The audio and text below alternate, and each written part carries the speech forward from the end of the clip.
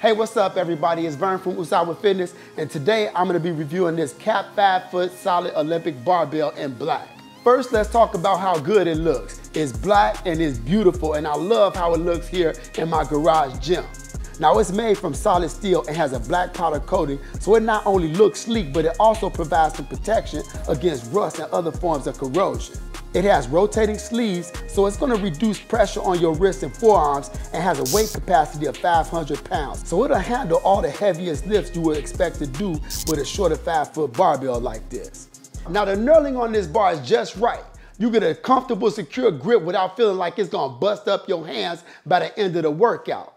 Now, my 7-foot bar is a tri-wide Olympic bar, and I'll be doing a review on that real soon. And if you want to check it out, go ahead and hit that subscribe button and that alert button so you can check that out as soon as it drops. But I added a 5-foot bar to my garage gym because getting that 2 feet back adds some versatility to your home gym that you might not realize.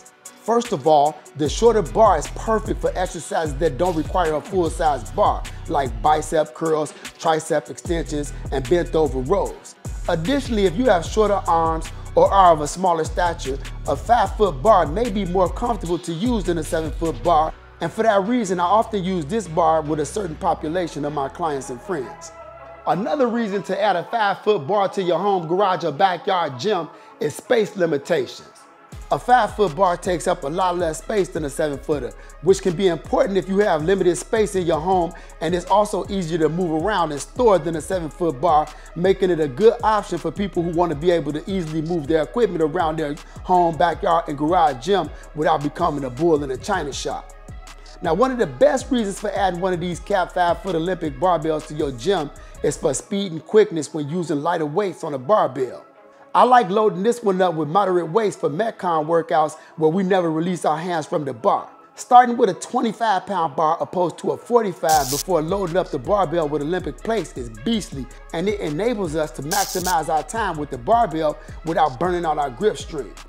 An example of this would be a minute worth of deadlifts, a minute worth of bent over rows, a minute worth of hang cleans, a minute worth of push press, followed by a minute worth of squats, or something like that before we put the bar down. The Cap 5-foot solid Olympic barbell costs $54, and that felt like a good deal to me, and I can't really give you any reasons to not like it, so I'm gonna go ahead and recommend it. Now, whether you're a beginner or an experienced lifter, this bar is a good option that will provide you with a solid, reliable, and affordable barbell for your garage gym needs. All right, now before I go, here are a bunch of more reviews, but this is the end of my review of the Cap 5-foot Olympic barbell. If you have any questions, feel free to jump down in the comments and let me know. I hope y'all like what I had to say. Love and peace, everybody. Out.